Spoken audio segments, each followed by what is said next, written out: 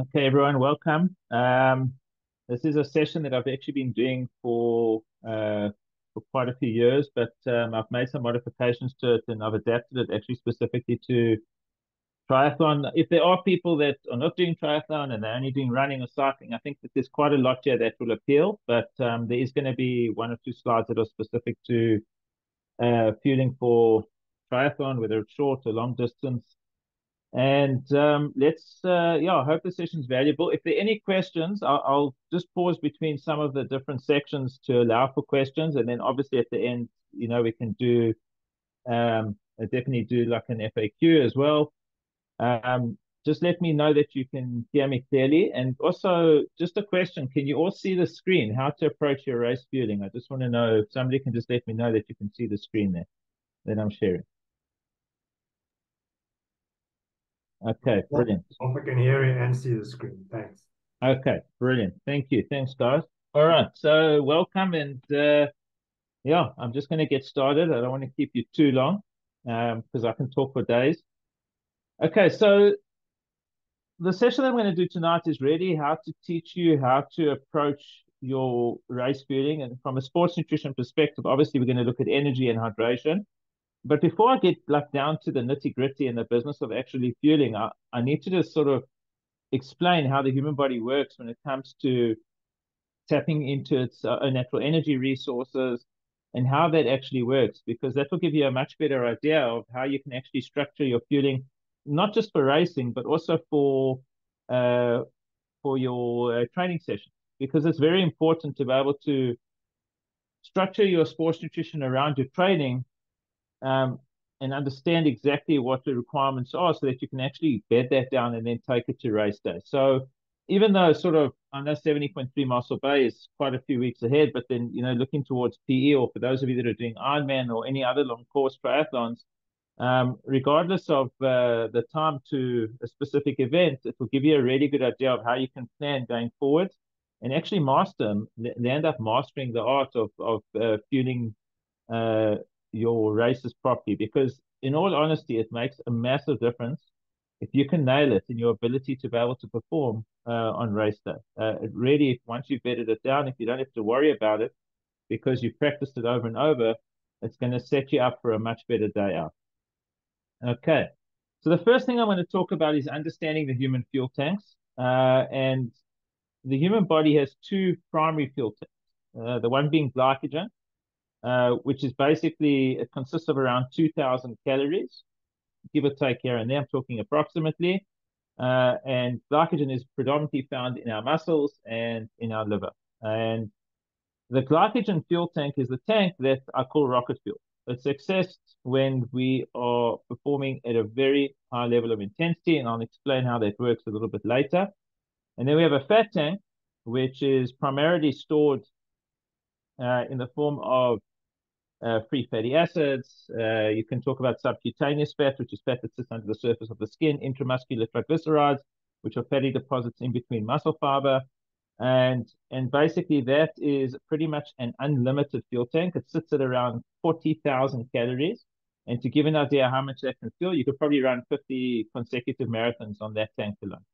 Okay, assuming that you could tap into that fuel tank alone. But each of these fuel tanks is tapped into under various conditions. Those conditions have to be met in order to be able to utilize those fuel tanks. And that's what I'm going to get into now. So if we talk about the fuel tanks being fat and glycogen as your primary fuel tanks, if we look at zones, and I mean, yes, there's a lot of people that understand that there's zones 1 to 5, A, B, and C. There's zones 1 to 7. I'm just talking about the standard sort of 5 zones, talking about a percentage of maximum heart rate starting in zone 1, which is about 50 to 60% of maximum heart rate, and then moving up to zone 5, which is your highest sort of level of intensity. And that is where we're talking about 90 to 100% of maximum heart rate. In each of these zones, the human body will tap into a percentage of fuel tank usage. And that is dependent on a very specific condition, and that is the availability of oxygen in actual fact. So the more prevalent oxygen is when you are doing exercise, the more easy the more easily it is in order to be able to burn off fat. And the fat to sort of, if you talk about the fat to energy conversion, ultimately landing up in the production of adenosine triphosphate, which is ATP, which is utilized to fire the muscles. That entire process is sort of a long, slow process. And we can go into Krebs cycles and how that all works. It gets very technical. But oxygen is required in order to be able to burn off fat. And that is what we call aerobic. Aerobic meaning prevalency of oxygen. When you move more towards zone 3, 4, and 5, in other words, upper zones, where your heart rate is going from 70 up to 100% of your maximum heart rate, then oxygen becomes less prevalent. You're puffing and panting. You're not getting a sufficient amount of oxygen in order to be able to convert fat into fuel. And so what happens is your body will actually access the quickest fuel source, which will be glycogen, your natural carbohydrate stores. And ultimately, that is what will be utilized to produce ATP and then fire the muscle. So if we look at zone 1 and 2, if you look at the little fuel tanks that I've actually drawn inside those blocks there, you'll notice that in zone 1, you're talking about primarily that is a fat burning zone. There's hardly any carbohydrate stores tapped into. Glycogen is negligible, basically, from a fuel tank perspective. And fat is your primary fuel source. When it goes to zone 2, fat is still your primary fuel source. Very little bit of glycogen maybe that you would tap into, but you're talking about a very high percentage of fat that would be utilized. Once you move into zone 3, you can actually see there's quite a split between glycogen and fat. Zone 3 is actually what we call the glycolytic zone. In other words, in zone 3, you actually burn off quite a large percentage of glycogen and you're burning off a percentage of fat. Could be 55 to 45, could be 60 to 40. It really depends on an individual and their efficiency and ability to burn fat off at high levels of intensity. But zone 3 does become more of a glycolytic zone. And so you are going to start to deplete your carbohydrate stores at a much higher rate. And once you move into zone 4, fat burn becomes pretty negligible. Carbohydrate or glycogen stores becomes the primary fuel source. And zone 5, it becomes the maximum fuel source. So why is it important to show you this? It's important to show you this because when you are going to do any form of exercise, doesn't matter whether it's a bike, whether it's a run, you're going to swim, you're going to do a brick session, whatever it is, you need to understand what that level of intensity is that you're going to be performing at and the duration of that level of intensity. Obviously, with exercise, you cross zones. I mean, you might start in zone 1 and build up, and finish strong. You might move all the way up to zone 4. But what is your primary zone going to be in during that session? And once you've determined that primary fuel zone, you would know exactly how to tackle your sports nutrition from a fueling perspective. So zone 1 and zone 2, because they're primary fat burn zones, you don't really necessarily need to fuel those zones. You could do them pretty much faster. But if you are going to do an aerobic session, and it's going to be a very long session, it's possible that over time, you're going to trigger what's called cardiac drift. Your heart rate will naturally just elevate over a period of time due to the duration because your core body temperature is going to heat up and eventually your heart's going to have to work harder from a circulatory perspective to allow blood to circulate around the body and help cool down your engine. And that happens obviously as we excrete fluid in the form of sweat to cool ourselves down. And when people tell me I'm doing only an aerobic effort and they're going to go for about 2.5 to 3 hours, if they move out of that zone 2 into that zone 3, they are going to go glycolytic, and then fueling does need to be taken into consideration. If you can manage to stay right within a particular aerobic zone, then absolutely you'll be able to do it on more minimalistic fueling. Okay. So when it comes to glycogen versus fat from a fuel perspective, high intensity sessions obviously deplete glycogen at a much more rapid rate. So the more effort you put in, the more carbohydrates you're going to be burning up. And in order to slow this down, to spare as much glycogen as possible, the only way you can do this is actually by ingesting carbohydrates. It's the only way so that you can use those, you can use that blood glucose, which is actually derived from breaking down carbohydrates. And if that's utilized in place of glycogen, it will spare the glycogen and allow it to last over a much longer period of time. Lower to medium intensity sessions will burn a higher rate of fat to glycogen. And that means that fat is the predominant fuel source, and that should be taken advantage of. Okay. Just from a human fuel tank usage, I drew this infographic just to sort of simplify and explain how it works. So if you have a look on the one side, you've got your aerobic zone. On the other side, you've got your anaerobic zone. And you can see how the fat tank shifts and shapes as you move through the zones from a usage perspective. So as you move towards more anaerobic, glycogen tank is primarily used. In the aerobic segment, you'll actually notice that the fat tank is primarily used.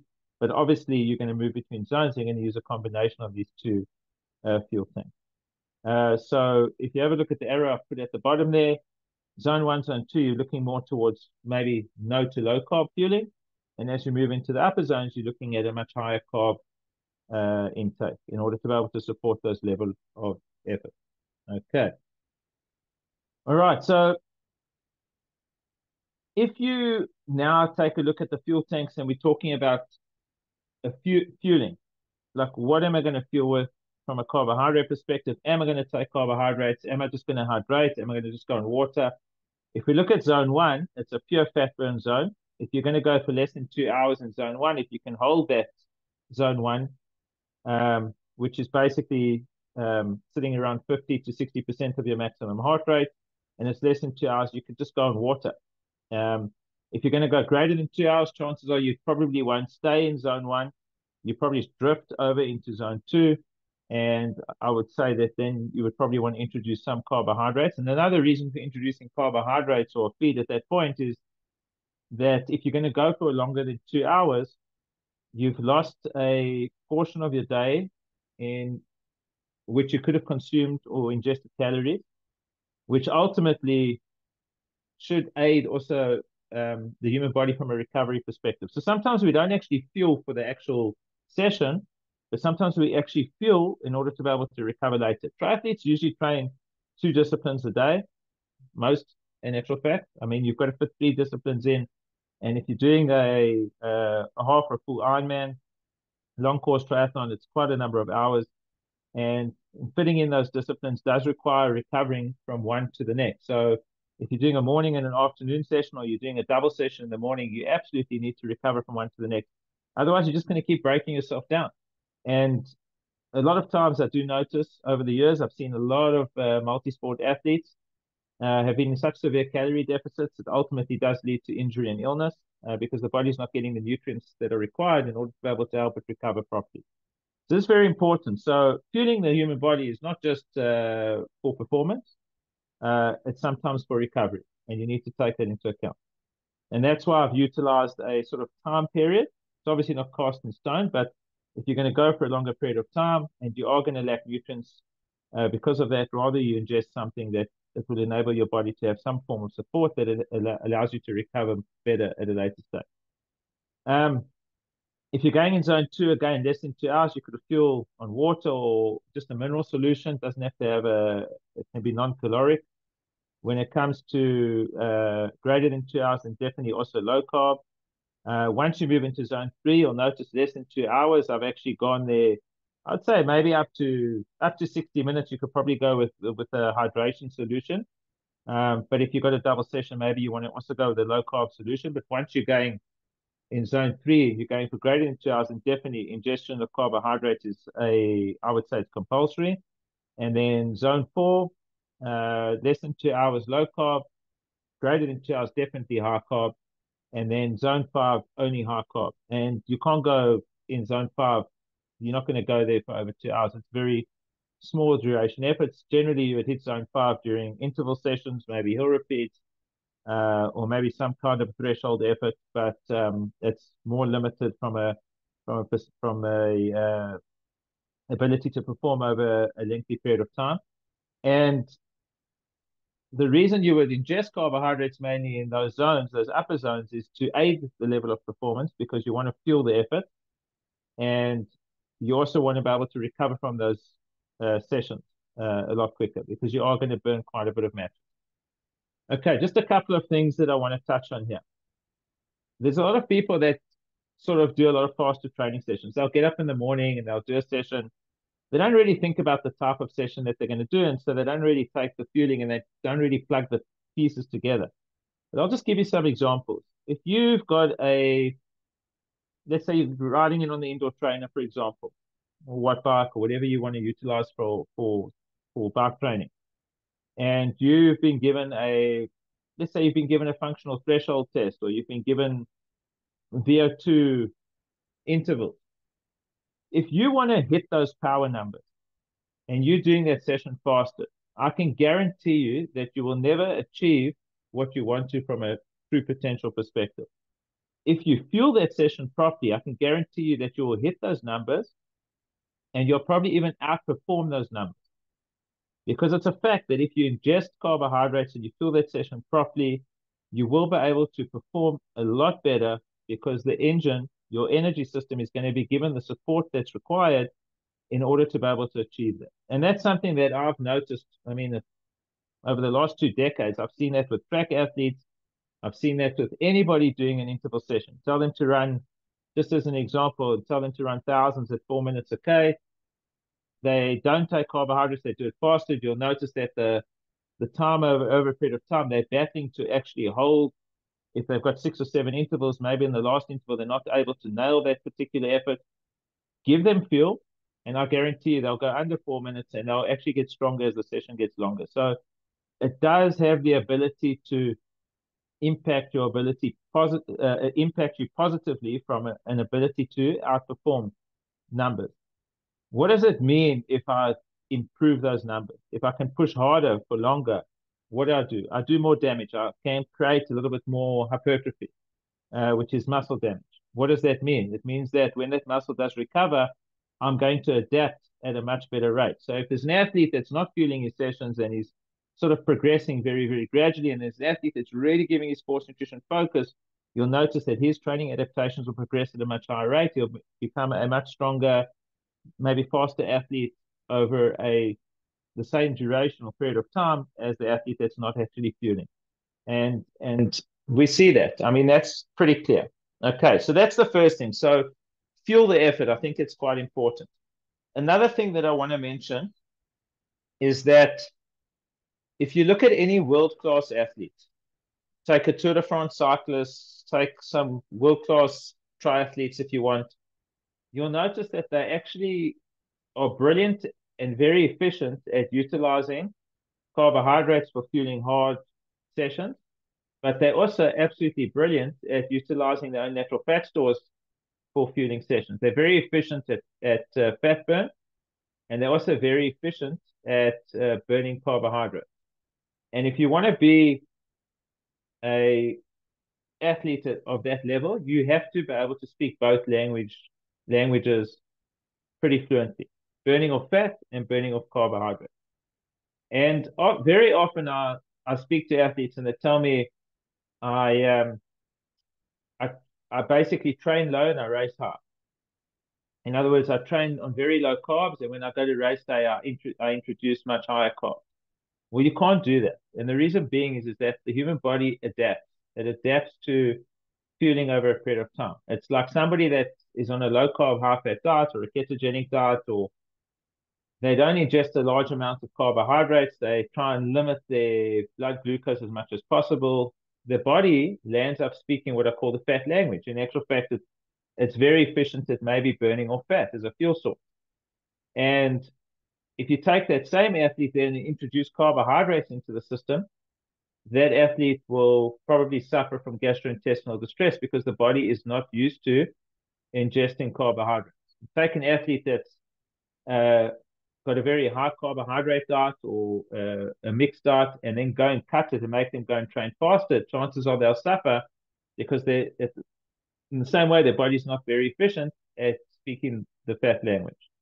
And the human body's got the ability to adapt. We've got mitochondria, which basically produce ATP, which fire our muscles, and our energy cells rely on certain fuel sources, and those fuel sources are based on our sort of lifestyles, what we're doing from a day-to-day basis, how we're feeling, how we're eating, etc. So it's not like you can become efficient at fat burn overnight, and it's not that you can become efficient at carbohydrate burning overnight. It's like learning another language. I use this as an analogy. A teacher goes into a classroom and says to the students, English-speaking students, I'm going to teach you how to speak German. And so what they do is they first learn pronouns, and then maybe they learn a little bit of verbs and very simple sentence structures, and weeks and months go by, and the sentence structures become a little bit more complicated and throwing in adjectives and other kinds of things. And then eventually, after many, many months, they start to become a little bit more fluent in speaking the language of German. And then one day the teacher walks into the classroom and she starts speaking to the students in Spanish. And now they don't understand a thing. Now they've got to start learning from the beginning. They've got to start learning their pronouns and full sentence structures, and weeks and months go by, and then eventually you can speak Spanish. Now they can speak Spanish and German. It's exactly the same with fats and carbohydrates. You need to adapt your digestive system to the kind of fueling that you're going to be utilizing during training and during racing if you really want it to work as efficiently as possible. That you need to be fluent in speaking the language of fat and the language of carbohydrate burn. Okay, and I'll explain to you how you can do that. Fuel for effort. So carbohydrates will give you better performance and recovery. I know a lot of athletes wake up in the morning or they've got a hard session and they're like, no, I'm going to do this. I couldn't be bothered to fuel, or it's just too early. I can't take a pre-training meal, or they don't go and think about what they're going to fuel with during a session.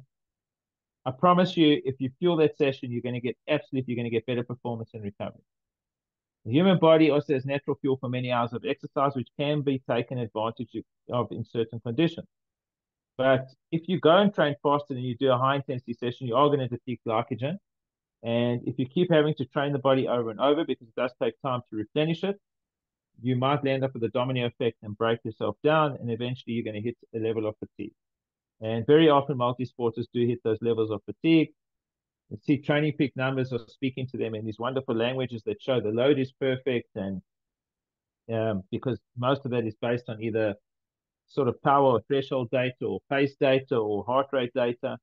But the problem is that there's a human body, and from a human point of view, they might not have had a decent night's sleep. They might not have eaten properly. They might be in a severe calorie deficit. So the load that you're seeing from a numbers perspective is not what's actually happening inside the body, and that can often lead to breaking down. So very often the numbers are not telling the full truth, and they're not showing the full picture. Okay, are there any questions on this before I move into the next section? Any questions at all? Okay. So if we're talking about practical fueling strategies, I think it's important to understand, first of all, when it comes to carbohydrate fueling, what are the recommendations? We spoke about low carb to sort of high carb fueling. Sports nutrition guidelines have always been like between 30 and 60 grams of carbohydrates per an hour. But you do notice and you do see people moving to 90 grams to 100 grams. I've got athletes that are up to 120, 130 grams of carbohydrates per an hour. Personally, I'm on 112 grams to 113 grams of carbohydrates per an hour. And when I take a look at an individual, I always say if you can get a gram of carbohydrates to a kilogram of body weight per an hour, that's pretty good. But in my case, like I weigh 66 kilos and I'm taking 113 grams of carbs per hour, I'm way above one. I'm above 1.5 grams of carbohydrates per kilogram of body weight. I'm heading closer to 2 grams of carbs per kilogram of body weight. What is the benefit of that? If you can tolerate that, the only drawback I tell people is that when I'm fueling at that level, I've got so much energy, I just feel like I've got to push harder for longer. And that's not a bad space to be in, especially if you've got gastrointestinal comfort. If you can feel like that and your energy system is stable and you're feeling really strong, it's an amazing sort of space to be in, especially during exercise. Okay, so this chart actually was taken from Asker Jukendrup, who's actually a for a lot of people know he is. He's a sports scientist. He was actually one stage, he was the CTO, actually. He was the chief technology officer of Powerbar many years ago. He is a lecturer, he's a professor. He lives in Holland, and he's dived into sports nutrition a lot over the last couple of years. And there's a lot you could learn from a guy like that. And this chart actually comes from our Sports Science, which is one of his sites that he writes blogs on research studies quite regularly. And he basically looks at duration and carbohydrate intake, and he basically says, so between 0 and 60 minutes, you could get away with small amounts of mouth rinse. There was something called a mouth rinse test, where they took two groups of elite triathletes, put them next to each other. The one group they fed carbohydrates, the other group they did a fasted session. They noticed that the group that was on carbohydrates performed the time trial way faster than the group that wasn't fueling. Again, carbohydrates equate to performance. But then what they did was they did another test where they took two groups of these elite triathletes, did the same testing protocol. They made the one group swallow the carbohydrate. They made the other group put the carbohydrate into their mouth, swirl it around, and spit it out. So not swallow it. And what happened? Both groups performed. Because when the carbohydrate hits the tongue, triggers is a neurological response, and that trigger actually allowed for an improvement in performance. So it was a very interesting study they did. But that just shows you how carbohydrates, even just the taste and that signal, can actually trigger performance improvement. So if you look from 60 up to 2 hours, you'll see that he's gone at 30 grams of carbohydrates per hour, 2 hours upwards, 60 grams of carbs per hour is recommendation, and in 3 hours upwards, 90 grams of carbs per hour. Okay, so this is a very interesting thing. 30 grams of carbohydrates per hour is actually very easy. You can take any source of carbohydrate. It probably wouldn't matter. There's no real limitation. But once you get to 60 grams of carbs per hour, now you've got to start to be careful, because there's two channels in the human body where these glucose sources or fructose sources can go through, and they are limited to how much grammage they can handle, process, break down, utilize source of energy per hour. The fructose channel is limited to 30 grams per hour. The glucose channel is limited to 60 grams per hour.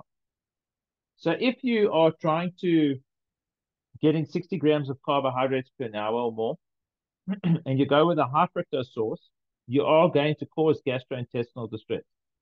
You will not be able to ingest that amount because you're going to overload that channel. And so very often the type of carbohydrate that you utilize as your energy source does need to be taken into account. A lot of people like to fuel on natural food. So, I mean, take a date, for example. A date is high in fiber, high in fructose. It does have a portion of it that's glucose, but it's predominantly high in fructose.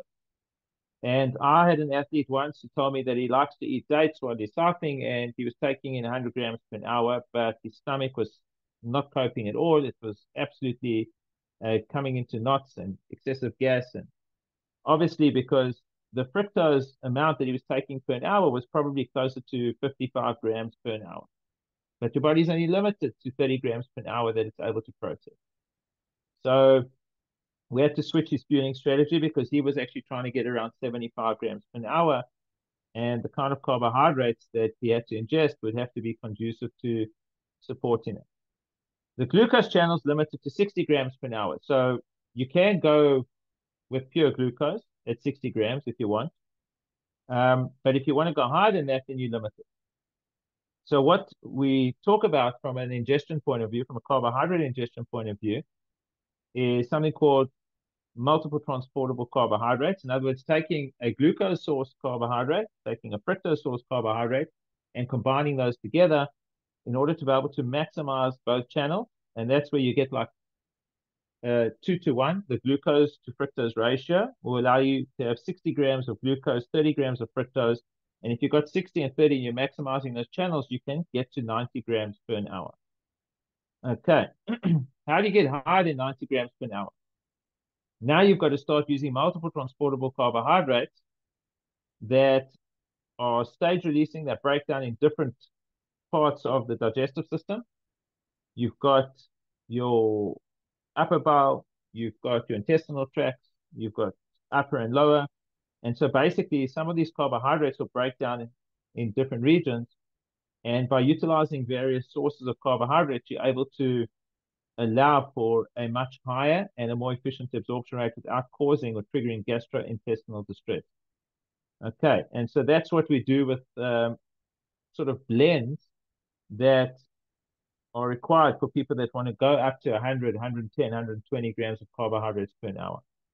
And it's not so simple as just going from 0 to hero. You can't just say, oh, I've been on 30 grams per hour, now I'm going to go and suddenly consume 90 grams per hour. Remember what I said? The human body needs to speak that language and it needs to adapt over time. It's not something that's just going to happen overnight. You've got to train and train your gut. Just like you're training your muscles, you've got to train your gut to adapt to that kind of fuel or that feed, and you've got to see if it works for you. Okay, so how do you decide how to build a feeding strategy? And I created something many years ago called the tipping point method. And this is how you optimize your carbohydrate fueling. Depending on what amount of carbohydrate you're taking per hour, you start low and you build up higher over a period of time, but you do it incrementally and you do it gradually in order to allow for the body to train the gut over a period of time so that you're not throwing it under too much stress. So let's just, for example, say you have been consuming something which is in the region of maybe 30 grams of carbohydrates per hour. Okay, and now you want to start to see what that level of comfort to energy is. Then you could start, maybe increase it by 10 grams. Go with 40 grams of carbs per hour. It needs to be a measured amount. The best way to fuel is to drip feed. So taking in 20 grams of carbs every 30 minutes is better than taking 40 grams all at once. Split it over 30 minutes. I always say the 20 to 40 minutes, but 30 minutes is pretty optimal. And go on a fairly intense session. It doesn't have to be too intense, but like heading into zone 3, more maybe tempo effort, and see how your digestive system functions and see what your energy system feels like. Do you feel strong? Yes, you're feeling great. Is your stomach feeling comfortable? Is your digestive system comfortable? Is there any distress, or are you feeling good? You're feeling good. Great. 40 grams is back. Now try and move to a higher amount. Next you go, 50 grams maybe now, or 45 grams per hour. So gradually try and increase it. Try some of the sessions, generally longer sessions, because that's where over time, with longer sessions and the body heating up a little bit more and losing a little bit more fluid, this is where you're really putting the digestive system under stress, and you can really sort of test this. Try it out, see how it works. You hit 50 grams, great, you bank it. Now you know you can take 50 grams per hour. Then the next week, you're going to try and go to 60 grams per hour. Now you're taking 60 grams, and all of a sudden, you feel discomfort. You're feeling bloated, you're feeling a bit of cramps. The energy is there, but you're not feeling comfortable. Now you have to take a step back. That's your tipping point. That's your tipping point where you triggered gastrointestinal distress. And now you've got to go back to where you were last comfortable, which was at 50 grams. Stick to 50 grams for another week or two. Keep doing it. Do it maybe two times a week, 3 times a week in quality sessions or longer sessions for yourself. And then try and step up, not to 60, but step up to 55. 55 works.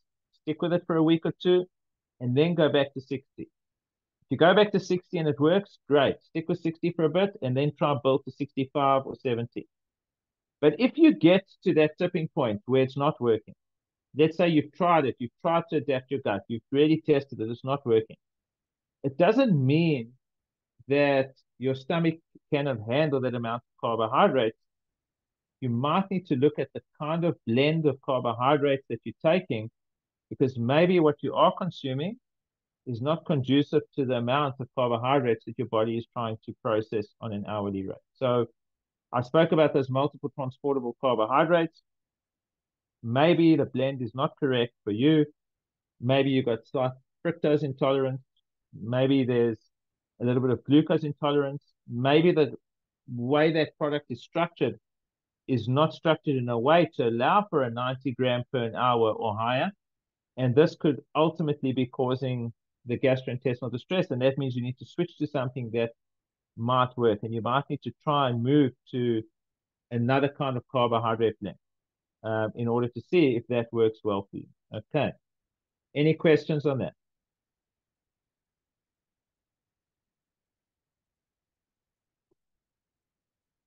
Okay. Right. So if I look at fueling whenever you approach fueling, you've got to look at it from an hourly fueling perspective. You've got to decide how much I'm going to consume per an hour, and then you've got to break it down. You've got to break it down into those drip feeds, into those 30-minute feeds. So this is just a multi-hour system of drip fueling. So in the middle here, you'll see I've got something that says fuel dispenser. A fuel dispenser to me is the kind of sort of way that you're going to be fueling. It could be from a bottle, it could be from a gel, it could be from a bar, it could be from chews. This is just an example of a fuel dispenser. It's a squeeze pouch, a soft pouch. As an example, I could have a concentrator fuel in there. There are different ways of fueling. So that fuel dispenser really, it's just a matter of what's convenient for you. Are you running? Are you cycling? How are you going to carry it? And is it convenient? And then you've got to take that and you've got to break that energy down into an hour. And then you've got to try and split it into 30 minutes. So if you're looking at 30 grams of carbs per hour, that equates to 120 calories. And you can actually see that means that I'd have to take 120 calories, first hour, second hour, third hour, fourth hour. But if I had to go into 60 grams of carbs per hour, it would be double that amount. So what I took for 2 hours with a 30 gram, I've got to take in 1 hour for 60 grams. And if I go to 90 grams, what I took in an hour, and hour one and hour two, now I'm going to have to split that feed into 40-minute feeds. So what I was taking over an hour, I'm going to have to reduce that to 40-minute feeds for that same amount, 240 calories, basically, which is 30 grams every 40 minutes to get to my 90 grams per hour. Okay, so that's basically how you would break it down. Why do you want to drip feed? Because the energy system has peaks and troughs. And if you don't feed for a while, if you feed quite a bit, like let's say you feed at 60 minutes or 45 minutes, you feed, and that energy system then starts to drop and you're waiting 45 minutes, it's going to actually it might just crash down and you can have this feel good, feel bad scenario. The more frequently you feed, the less peaks and troughs you'll have and the more stable your energy system will be. The other thing that you've got to also think about is that smaller amounts on the digestive system at any one time are more manageable for the digestive system to cope with. If you throw too much into the digestive system at once, your body's got to utilize and break down that amount of energy. And it's possible that maybe it's too much of a stress on your digestive system, but overloading it with too much at once if you're not used to it. So drip feeding does make it a little bit easier. I just noticed that there is a question here. I'm just going to quickly go through it. When training your gut, can you increase your limits of glucose and fructose processing, or is this the absolute maximum for those two? So it's a very interesting question. It generally is the maximum, but some people, genetically we're all different individuals. Everybody's got a different kind of a stomach. Some people are lactose intolerant. Some people can just drink milk, tons of it, and it doesn't impact them whatsoever. I think you need to try and experiment and see what works for you. I wouldn't try and max out the glucose and the fructose channels. I would look at dextrin as another fuel source, which actually breaks down quite rapidly into a large amount of what we call monosaccharides when it hits the bloodstream. So I would probably look at fructose and glucose and adding in a different kind of a source for another carbohydrate. Just makes it just easier on the digestive system because there generally is like a maximum amount. It's not cast in stone. I'm sure that there are unique individuals out there that can handle what other people can't, but it is a matter of testing and seeing what works for you. But generally, that is like sort of roughly the cutoff. Can you step your fueling through the race to go high in carb consumption towards the end? I think that's very difficult, and I'll tell you why. Because the longer the race, and the hotter it gets, and the more fluid that you've lost, the more sensitive your digestive system becomes. And so what actually happens is that the digestive system doesn't work as efficiently as it did earlier on. I always say maximize your fueling early on to set yourself up for later in the race. And we'll run through sort of triathlon fueling a little bit more in depth. I'll get to it in the next two slides. Okay. So I just wanted to speak a little bit more about this. There's different kinds of carbohydrates. Carbohydrates are broken down into monosaccharides, disaccharides, and polysaccharides. Monosaccharide is like it's a single molecule. You're talking fructose is a monosaccharide, glucose is a monosaccharide. A disaccharide is two molecules bound together. Sucrose or table sugar is a disaccharide. You've got a fructose molecule and a glucose molecule, and they're bound in a 1-to-1. Okay.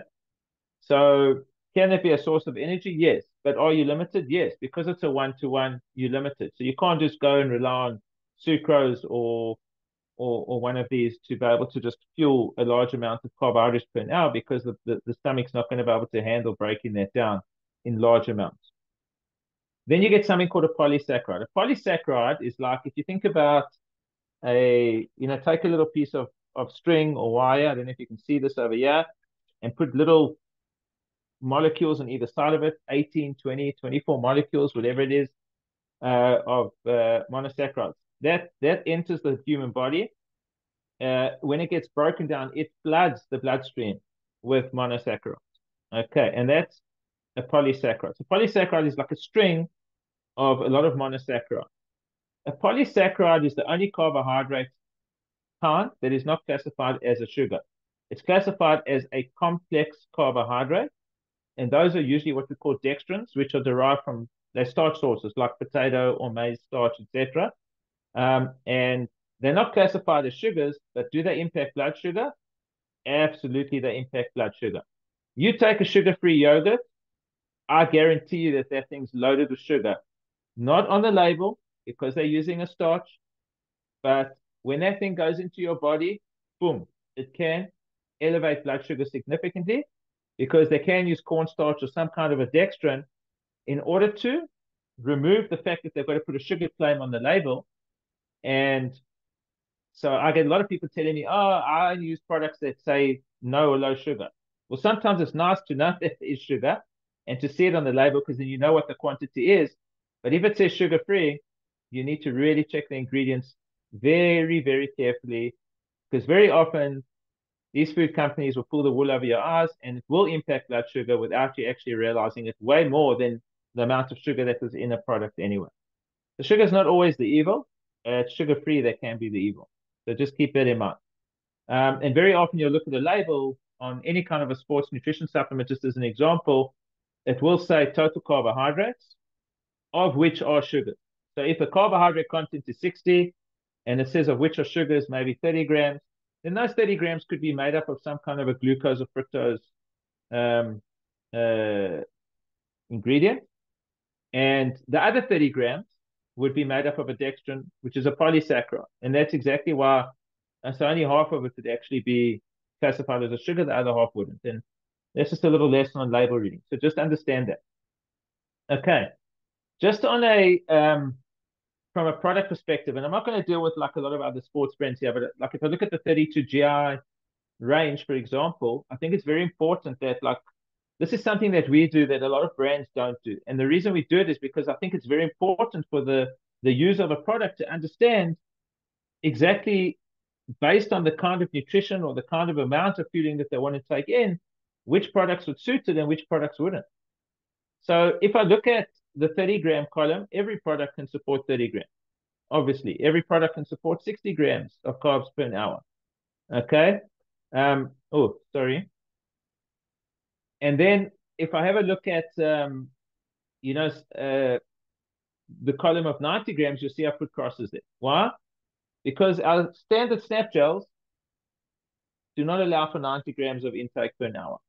They might allow for 75, but not for 90, because they are maximizing and overloading those systems. So when I look at a glucose and fructose channel, I would say that those products are not suitable. Sports juice, not suitable. Endure drink, not suitable. Chewable tabs, not suitable. The only products that are suitable are the race drinks, Race Pro Gel, Race Pro Energy Bar. That can give you 90 grams. The only reason that I actually end up getting 112 grams of carbs per hour is actually the Race Pro Gel works very well for me. I can take one gel every 40 minutes. That's 300 calories every 40 minutes, and it actually works quite amazingly. I've got a very sensitive stomach, but we use something in there called a cluster dextrin. Cluster dextrin is a very expensive dextrin. It's very expensive. We use quite a large amount in there. It's a cyclic dextrin. So it's circular. Remember I said you get a string of molecules on a dextrin on either side. This is circular. It's got a very, very high rate of absorption, and it gets pulled out of the gut very quickly and actually gets utilized as an energy source quite rapidly. And that's what makes it very easy on the digestive system. So that's blended with other carbohydrates, and that allows for a much higher uptake. So again, the kind of fueling strategy that you want to implement, you need to make sure that the product that you are utilizing will be suitable for the amount of carbs that you want to take in from an energy perspective on an hourly basis. Something else that's quite important to stress is people make soup mixes all the time.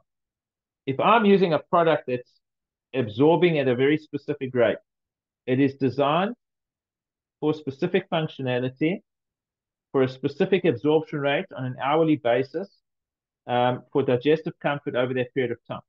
If I mix that product with another product, I will not get the same result.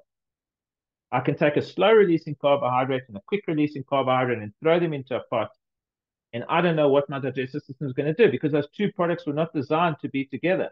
They were designed for different uses and different kinds of levels of effort or training sessions or racing sessions over a period of time. And so that very often upsets the boat when people start to mix things. And I often see that.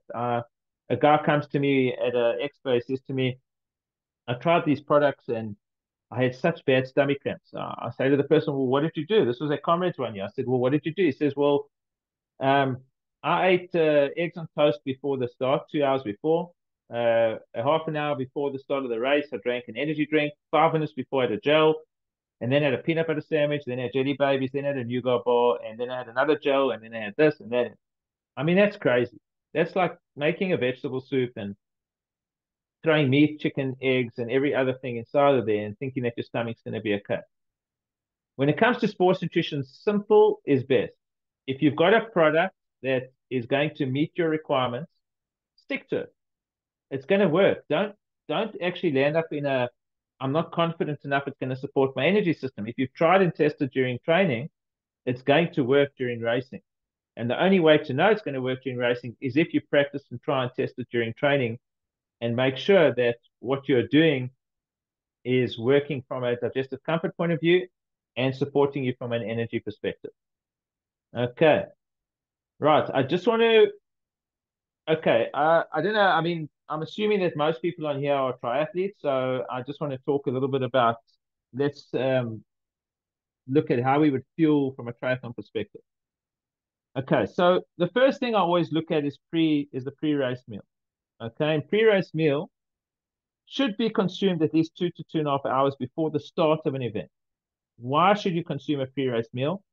It sets up the energy system amazingly. Failure to have a pre-race meal or even a pre-training meal if it's a long session will not set up your energy system and allow it to actually function at an optimal level to support the level of performance. And that's quite important. Sorry, there's a question over here. Okay, so somebody spoke about salt tabs. I'm going to get to that during the hydration session. We'll talk about salt. So what is a pre-race meal made up of? Generally, you want to try and get your blood sugar slightly up and stable. Okay, but you're going to utilize it. You're absolutely going to utilize it when you're doing exercise. I've never seen somebody doing exercise with elevated blood sugar. What you take in is going to be pulled out. The muscles will take it up and use it. So a pre-race meal should be high in carbohydrates, a little bit of protein, low fiber, low fat. That's pretty much a perfect pre-race meal.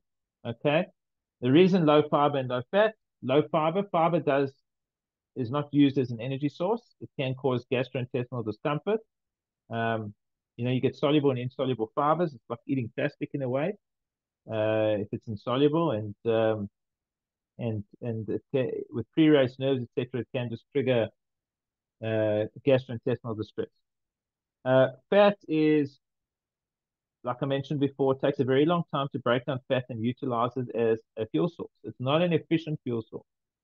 So is fat going to become a energy source for you immediately? No, it's not. It's going to take a long time to be able to be broken down and utilized. Carbs are broken down quite quickly. Protein is broken down at a rate of about 9 to 12 grams on an hourly basis, and it can be utilized as a fuel source, and I'll talk about that a little bit later. But that really is a suggestion. What kind of meal there? I mean, we've got, for many years I used something which was a pre-cooked, which was basically an overcooked white rice pudding.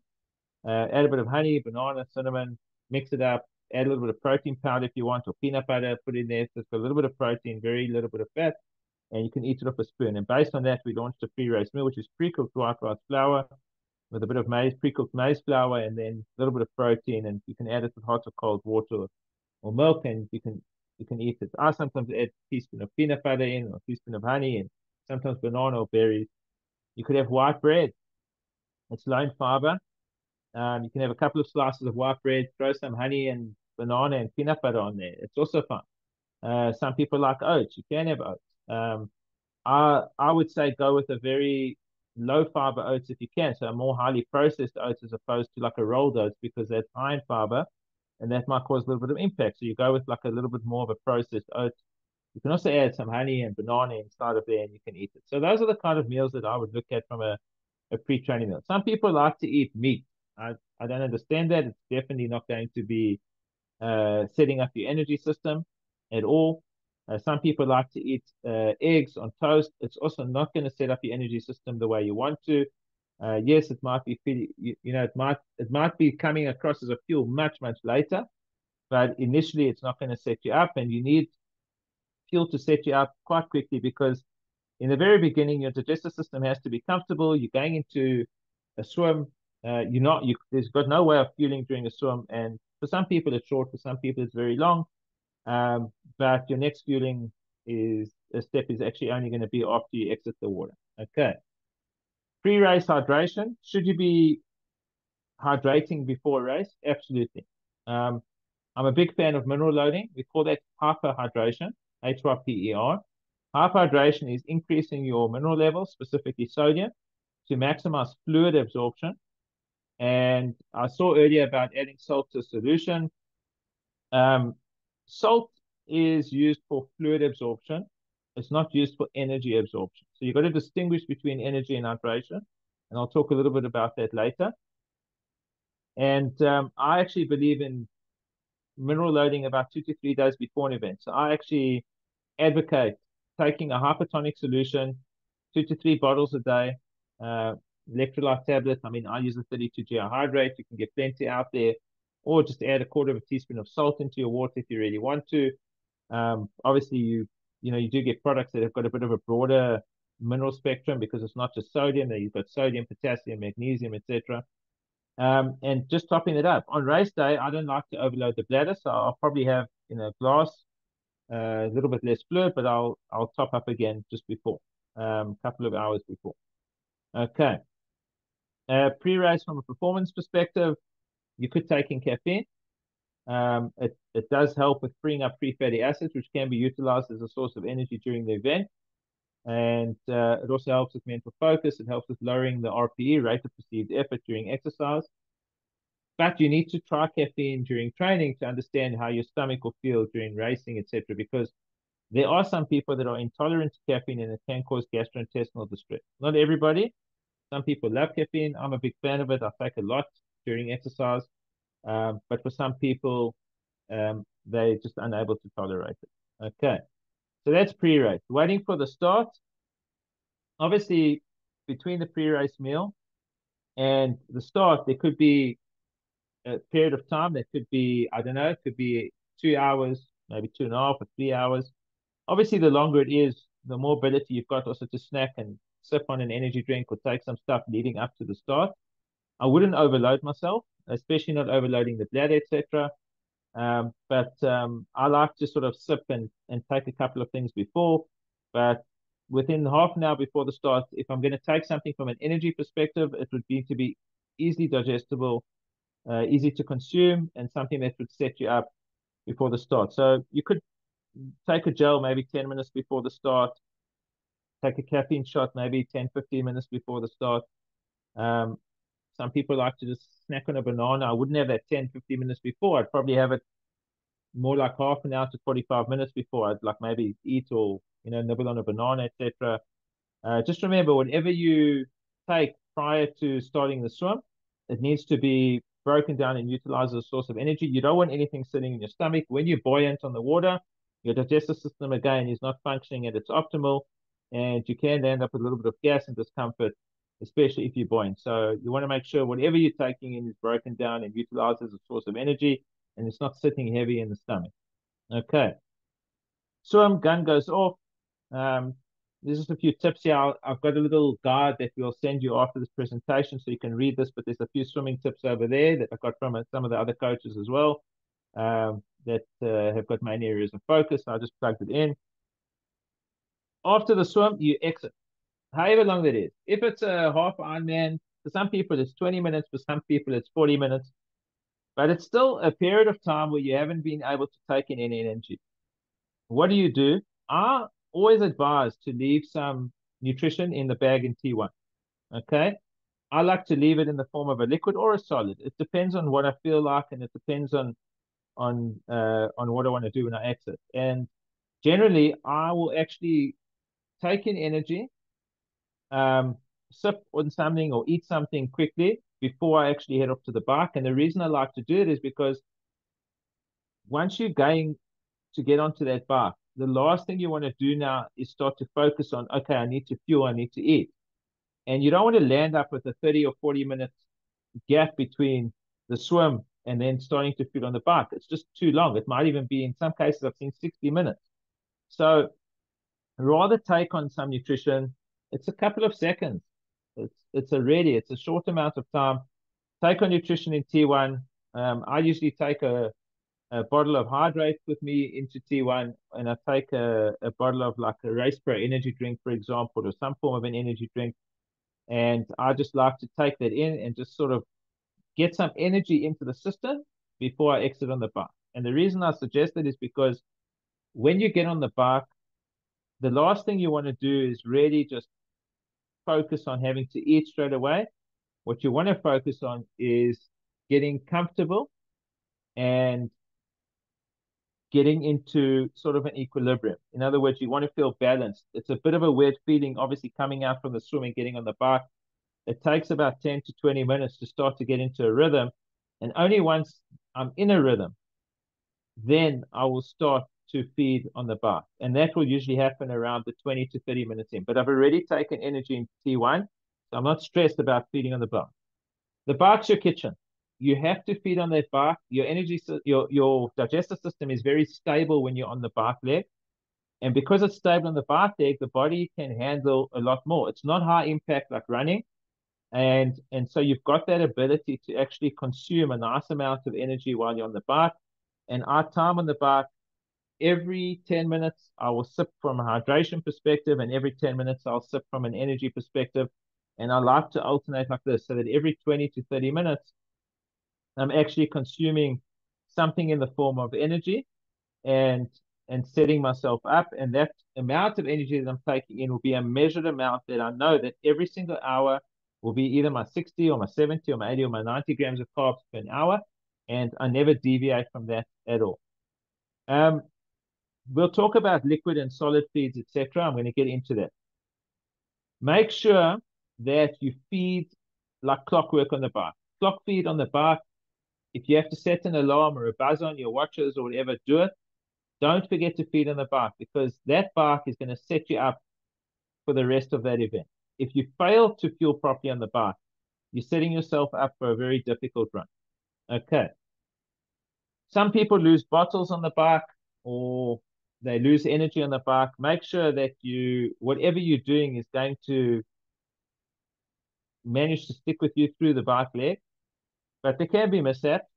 There can be technicals. You might have taken too little nutrition because of a technical. Rather take a little bit more than a little bit less. Because remember, if you do get a puncture or you do have some kind of a technical and you've got to stop, you don't know how long you're going to stop for, but the clock keeps ticking and your energy system keeps working. Even when you stop, your energy system is still burning off. So you just don't want to be landing up in too much of an energy deficit. Okay, coming into T2, again, I leave a hydration and an energy product in T2, in my T2 bag. Why? Before I go onto the run, I like to sort of top up and make sure that I'm actually okay for the run there. Sometimes I fueled so well on the bike, I don't need that in T2, but I always leave it there as a just in case. Just in case I didn't have enough on the bike, just in case I lost a bottle, just in case I needed to take on something. T2 gives me an optimal period in order to be able to take on some more energy, or if I need to take on a little bit of hydration before I head out into the run. Because when I head out to the run, the last thing I want to do again is have to focus on fueling straight away. I want to try and focus on at least running a couple of kilometers, getting into a rhythm, and then eventually maybe you're going to hit some water tables en route, and maybe that's when you'll start hydrating. I don't like to rely on energy on any triathlon course ever. I would prefer relying on my own energy, and that would just be a backup in case it's needed. And just as a simple example, I raced half what was Ironman Middle Eastern Champs in Israel last year in November. I did the half there. 32GI were actually the official nutrition sponsors on course. And every time on the run, I ran past the water tables. There was a guy who knew me who kept screaming at me to take a product, take this, take that. And I rejected every single product he offered me at the water table. And afterwards, he came up to me. He says, I don't understand. Don't you use your own product? And I said to him, the products that you had on course were not the products that I trained with. So I took my own products on course, but they were not the same products that they had on course. And so the thing is that you've got to understand what you train with, take that to race day. It's quite easy to do. There's a lot of ways to make sure that it's very easy to carry. If you look at the pro athletes on course, you'll notice they take their nutrition with them all the time. They don't worry about water table. You don't know if they're taking from a cup, if they've diluted it to the right ratio. You don't know if there's too little energy, if there's too much energy. How have they mixed the powders, drinks? What kind of drinks, Have you taken whatever's on the tables before? Have you utilized it? Have you taken it to that extent? It's just much better as well to make sure that you are in control of the entire situation and you're not really reliant on just everything that's on a course. Okay. On the run leg, again, you might find this a little bit harder to take things in. At this stage of the race, generally hydration is very, very important. So make sure that you are hydrating properly. And when it comes to hydration, I'll talk about it a little bit more. Water on its own is not good enough. The absorption rate of water on its own is very limited. So let's say, for example, you can absorb 160 milliliters of fluid per every 20 minutes from a water perspective. If it becomes a hypertonic solution, and when I say hypertonic, I'm talking about HYPO, hypotonic solution, in other words, elevated minerals, etc., then you will end up increasing that absorption rate. So you could go from 160 to 200 to 220 milliliters of fluid per hour. I don't believe in taking water on its own. I always say a mineral solution is way better than water, especially because when you are sweating, you're not just losing fluid, you're actually excreting minerals as well. And loss of sodium and loss of fluid over time actually upsets the balance. And you want to try and maintain that balance. And in order to maintain that fluid balance, you need the minerals as well as the fluid in order to be able to do that. Okay. So that's just a bit of an idea of how to sort of structure the fueling from a triathlon perspective. Okay. So when it comes to energy versus hydration, I said you need to keep it separate. Why do you need to keep it separate? Something that's very important. If you're relying on energy in a bottle, let's say you put I don't know, 40 grams of energy into a bottle, and you've got two of these bottles, which is 80 grams of energy, and you're planning on filling it up at a water table or whatever it is. What if the temperatures drop on race day? What if they're cold? What if you consume less fluid? What if you can't drink that amount of fluid because you're not excreting that much fluid in the form of sweat? So because you're not losing so much fluid, you don't have to ingest that much fluid. Then if you're relying on energy in that bottle, because maybe it's an isotonic solution, your energy intake is going to be a lot lower than what you actually need, and you're going to land up in an energy deficit. So rather keep the hydration and the energy separate. And when I say that, it's quite easy. I take maybe 2 hydration bottles with me on a course, and I can top those up en route. Um, I put effervescent tablets in those bottles. I put a hydration solution in there. If I need to top up, I can always top up with the bottle en route and drop another tablet in. That's fine. But I like to use either a form of energy that I know is measurable. Some people will, I've seen them strap gels to their top tube, or they've got a little pouch, whatever, and everything is packed there in order for you to be able to know, like every single 20 or 30 minutes, I'm going to be eating this, or I'm going to be taking this gel, whatever it is. And then I've got my hydration bottle separately. And that's the best way to fuel on the bike for any event. What I do is I actually use a soft pouch. I use a 250 or 300 milliliter soft pouch. In one soft pouch, I can dispense 3 to 4 gels. That's 1,200 calories, basically. If I take 4 gels into a soft pouch, it's 1,400 calories. I've got a pocket in my tri-suit that can fit in the back, or I can stick it in a pouch, whatever it is. It's got a bite valve. All I've got to do, it's got measures, it's got markings on it. All I've got to do is basically sip and make sure that I'm taking a certain amount out of that pouch every single hour so that my energy is nailed. And second to that, my hydration is in the bottle. And that is the most efficient way to fuel.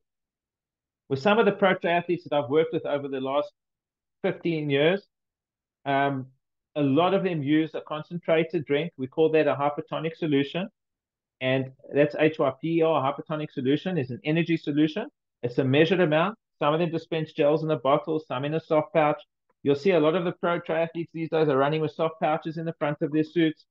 And to be quite honest, it makes it so much easier when you've got a measured amount of energy and you're clock feeding all the time, and you're taking your fluid off the course and you're hydrating off the course when you need to. But on the bike, you can have everything. On the run course, it's very easy to run with a soft pouch. Even the elite athletes do, and they just take water off the course. They like to control everything from beginning to end. And that's really the best way to fuel. So you need to separate hydration and energy because temperatures are going to change. If it's hot, you need more fluid. And if you're relying on energy in a fluid bottle, you're taking too much, very possibly it's going to cause gastrointestinal distress. And like I said, if it's cold and you're going to take too little, you're going to have a lack of energy. Okay, from a hydration perspective, remember it's calculated based on temperature conditions and individual needs. Obviously, the hotter it is, the more humid it is, the more fluid's going to be lost. And when it comes to fluid loss, like I said, there needs to be a sodium balance as well. And I'm a big fan of taking in, like I said, a mineral solution or taking in sodium or salt tablets to try and maximize fluid absorption. And it's very important to do that. Okay, you cannot replenish 100% of fluid loss. It is not possible. Okay, if you're losing a liter of fluid in an hour, you cannot drink a liter of fluid in an hour to balance that. You can try and aim for an 80% of fluid loss kind of scenario, but you can't go to 100%. You'll cause hyponatremia, which is an overload of fluid, which causes dilution of sodium. And if you've got too much fluid and you dilute the sodium, it can lead to a very, very dangerous situation. There have been people that have passed away from overhydrating. And you can't endanger yourself from dehydrating. The worst thing that will happen is you feel fatigued, you feel flat, but you can always rehydrate. So determining factors obviously is check the temperature on the day that you're training at, look at the duration that you're going to be performing at, and then obviously the weight of an individual also determine how much fluid is lost. So obviously the bigger you are, the more surface area you've got on the skin, the bigger boned you are, the taller you are. I mean, literally, those heavier people and bigger people are going to lose a lot more fluid. leaner people will lose a lot less fluid.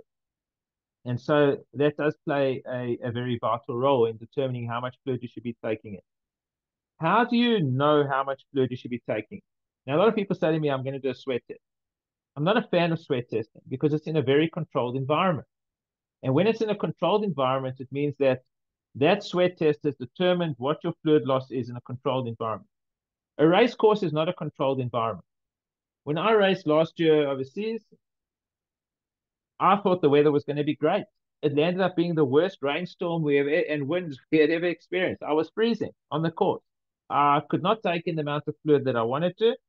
My fluid was a lot lower. My energy was fine, but it was pouring and pouring with rain the entire race.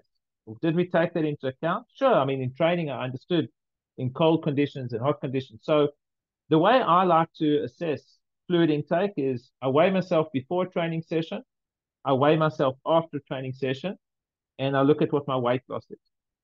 If you weigh 65 kilos, an example, and you finish a session and you're weighing 63 kilos, you've lost 2 kilograms of weight. 2 kilograms is 2 liters. How long did you train for? Maybe you went for 3 hours. So you lost 2 liters in 3 hours. Look at 80% of those 2 liters, okay, which will end up being 1.6 liters. And if it was over, let's say, 3 hour period, take your 1.6, divide it by your 3 hours, and that's probably how much you should have been taking in on an hourly basis to try and meet those fluid loss requirements from a hydration perspective. If I did consume a liter of fluid during that 3 hour, my weight loss is actually not 2 kilos, it's actually 3 kilos because I consumed a liter, but I lost 2 kilograms. So actually the total loss would have actually been 3 kilograms. And so I would work backwards and calculate what my fluid intake should be. Okay. Salt intake, it varies from individual to individual. The latest science has shown that the amount of salt you consume in your daily diet will have a direct impact to the amount of salt you should be taking from a hydration perspective during an exercise session. If somebody doesn't take any salt, in other words, they're just using foods which are naturally salted and they're not eating a high sodium diet, chances are they're going to lose less sodium when they're exercising, and their sweat's probably going to be more hypertonic, and there's more fluid in their sodium. And so they might not need to be taking in as much salt during exercise. It might be a nominal amount that could take in to help with absorption. And that could be between 250 to 500 milligrams of sodium on an hourly basis. Somebody that does use salt in their diet and has a fair amount, maybe their sodium intake might be between 400 to 700 to 800 milligrams per hour. And those high sodium intakes could even be on the higher spectrum. I mean, I know people that do take 1,000 or 1,500 milligrams of sodium per hour, but don't overdo it on sodium. It's something that you do need to try and test during exercise, training, and make sure that that is supporting what you need. And you'll see if it works for you or not. I take on average about 500 milligrams of sodium per hour in a hypertonic solution, and then my energy solution has probably got another 100 per hour, 120 per hour. So I'm sort of like, I'm generally between the 600 to 800 milligrams of sodium per hour, and I find that that works very well for me. If there's a day where it's extremely hot and I'm really sweating and it's very, very hot and humid, then obviously I can look at increasing my sodium intake. But I do take a little bit more salt in my diet. Admittedly, I love salt, but because we exercise and because we sweat out a lot, it's not as health hazardous to us as it would be to a sedentary person. So yes, we do lose fluid on a day-to-day basis while we're exercising. So I think naturally our salt intake might be higher than what dietary guidelines would say, but we are athletes and we are requiring that from a rehydration perspective. Okay. All right. This is a question I get asked a lot. Taking in protein. A lot of people tell me that when they're taking protein, they feel better. Sometimes if they eat Biltong, it's not the actual protein that's making them feel better. Sometimes it can be the fact that there's salt on it, and that's making them feel better. It could be from a hydration perspective because it's salty, and that sodium's coming in, and that's making them feel a little bit better. Protein is not an efficient fuel source. It's not like it gets broken down and utilized immediately as a source of fuel. I mentioned earlier that protein can be broken down at about 9 to 12 grams per hour. roughly 9 to 12 grams per hour. And so can you utilize it as a fuel source if you're taking in those amounts? Yes, absolutely. It's 1 gram of protein is 4 calories, a gram of carbohydrates is 4 calories. So if you're taking in, let's say, 9 grams of protein and 50 grams of carbs in the hour, you'd actually have 59 grams of, like, you could call it energy, and multiply that by 4. That will give you your calorie intake. Is it a fuel source in long distance races, or I would say any events that are over a certain period of time, like maybe 2.5 to 3, 4 hours or longer? I think protein does play a very beneficial role. It stabilizes your blood sugar, so it can mitigate spikes and provide a bit more of a stable release. It also does help prevent what we call sort of muscle protein catabolization, which is when uh, over many hours, what happens is you're utilizing your fat substrates and you're utilizing your carbohydrate sort of substrates. Those are your fuel substrates. And then what actually happens is that your body says, listen, I need a bit of a balance. The brain controls everything. I need some equilibrium. So I'm going to actually break down protein, and I'm going to use that as a fuel substrate. So just to try and find that balance. And that's a process called gluconeogenesis. And you would want to try and mitigate your body from utilizing your own muscle protein with gluconeogenesis, and actually try and just ingest the protein to mitigate that. And you definitely, in ultras, you feel a lot better by ingesting a portion of protein along with carbohydrates. It works extremely well.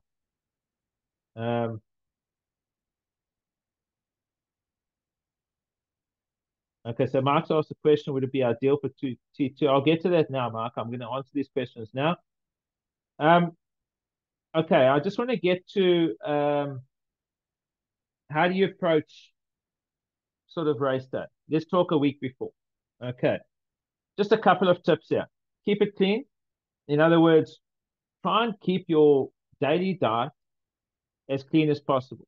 Try and keep away from processed foods. Try and keep it more whole foods, and try and eat foods that are helping you from an energy perspective, from a perspective of recovery, from making sure that you get to race day feeling energetic, feeling strong, feeling recovered, and ready for the day.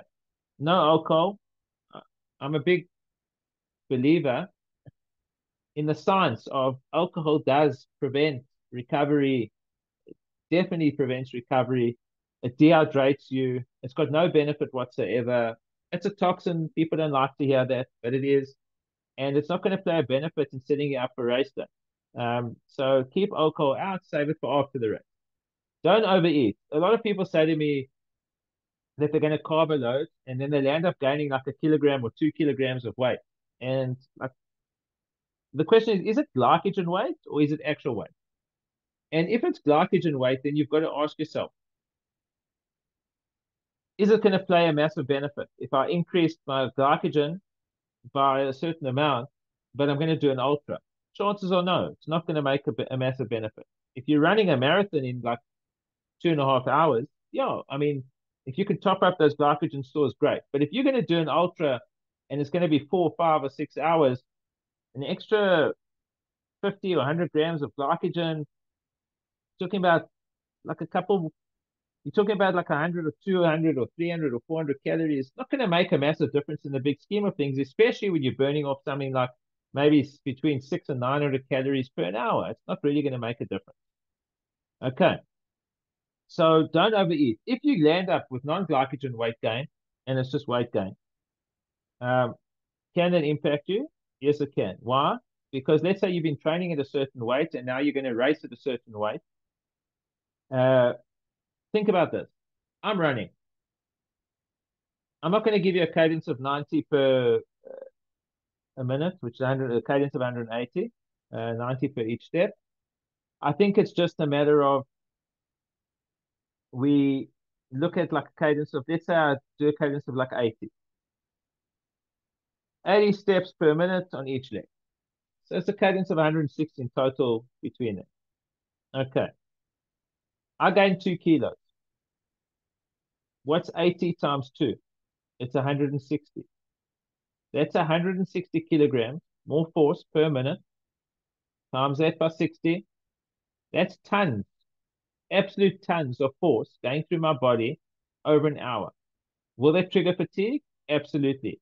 Could I cramp? Possibly. Overstrained muscle not used to that kind of sort of race weight. You've been training at a lighter weight. So overeating is something that I do see sometimes because you've been training and you've been building up volume of training over a period of time. And then what happens is that you suddenly now tapering that volume of training, you're reducing the load, you're sharpening yourself up towards the race, and so your calorie burn rate drops down. And when your calorie burn rate drops down, you've got to eat in line with what your calorie burn rate is. You want to try and eat in an energy balance. So if you're burning off so many calories, you can eat so many calories. But if you're burning off less, you've got to come down. You've got to come down. You've got to try and maintain an energy balance. You don't want to end up gaining unnecessary weight while you're going through a taper period.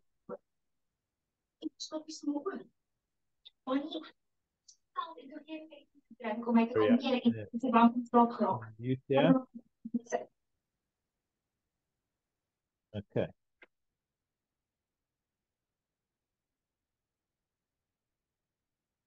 Sorry about that. Just wanted to mute. All right. Hydrate. Very important. What is hydration? You should be hydrating by taking around 30 to 40 milliliters of fluid per kilogram of body weight per day. And if you're training, even more. So if you're weighing 60 kilos, times that by 40 milliliters of fluid per day, you're talking about 2.4 liters for a 60 kilogram person. But if you go and exercise, you might need to take in more. So maybe you'll be closer to 2.5 to 3 liters of fluid per day. Is coffee a form of hydration? It's been shown that coffee doesn't really cause dehydration, but coffee does impact your sleep, and that's the next step. I would cut off caffeine earlier on, rather focus on getting good night's sleep, especially the week before the race, because the better you sleep, the better you recover, the better you empower your performance. Okay, let's look at 3 days to the day before the event. Again, keep it clean. This is where I suggest reducing fiber intake. And the reason I suggest reducing fiber intake is to reduce the risk of gastrointestinal distress. Not going to play a major role, but some people that eat too much fiber can cause gastrointestinal distress, and that's something that you don't want to do. Avoid any foods that you're intolerant to. So if you're lactose intolerant, then stay away from lactose. If you're celiac, then stay away from gluten. Just simple examples. Don't eat foods that will impact you negatively. I had an athlete once that did comrade and landed up in the first 15, 20 kilometers in the bushes. And I was like, why? Like, what happened? My stomach was terrible. Well, what did you have as your pre-training meal? No, I had a cereal with milk. I'm like, well, why did you have milk? Aren't you lactose intolerant? Yes, I am, but what else must I have it with? I'm like, well, have it with orange juice if you have to, or water, but don't have it with milk. You know it's negatively going to impact you, so why have it? The year after that, this athlete did exactly the same thing and ended up back in the bushes. Lesson wasn't learned. So stay away from any foods that are going to impact you negatively. Again, no alcohol. Okay, the 24 hours before, this is where, or the days before, this is where you can slightly up carbohydrate intake. But if you're going to up carbohydrate intake, don't go and overeat from a calorie perspective. If you're going to up the carbs, drop the fat down a little bit. Okay? So for every 2 grams of carbs you eat, you drop 1 gram of fat. Because basically a gram of fat is around 9 calories, a gram of carbohydrate is 4 calories. So 2 grams of carbs will give you 8 calories, a gram of fat will give you 9, and you can play that sort of balancing game. But you can slightly up carbohydrate intake in order to be able to set up your energy system, and that's absolutely fine. But again, play that calorie balance. Hydrate, mineral loading. So I mentioned that before, hyperhydration, mineral load. I would take in some bottles of hydrate a couple of days before and up to the day before. I don't like to take them too close to sleep because you don't want to overload your bladder. So my cutoff might be at like 4 or 5 o'clock in the afternoon, and I'll get a good night's sleep then. Okay, sleep is a very, very important focus. Okay, let's look at the day before. So if the race is on a Sunday, we're talking this is Friday night. Sleep in later on a Friday night, go to bed, get a good night's sleep. You don't have to wake up bright and early on the Saturday morning.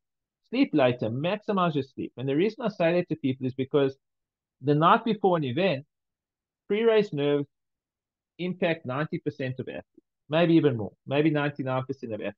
People battle to sleep the night before a race. there are pre-race nerves, and some people don't manage it as well as others. So maximize your sleep 2 days before, so that the night before, if your sleep's impacted a little bit, at least then you've still managed to get some good sleep in the 48 hours leading into the race. Definitely no alcohol the day before. Uh, I mean, people do it. I don't understand it. If you want beer, have alcohol free. No overeating. Again, don't overeat. Hydrate, mineral load. Lunchtime is where I'd have a slightly larger meal. And the reason that I say that is because a lot of people go and they love these big meals at dinner time to set themselves up for the next day. But that's crazy. Dinner time should be a small to medium sized meal because the focus that night, like I mentioned, is sleep. And if you overeat at dinner, you are going to battle to get a good night's sleep. So keep that meal very manageable and very small the night before a race. You don't have to worry because the pre-race meal, which is the next day, is going to set you up. So that pre-race meal the next morning, that's where you're going to really set up your energy system.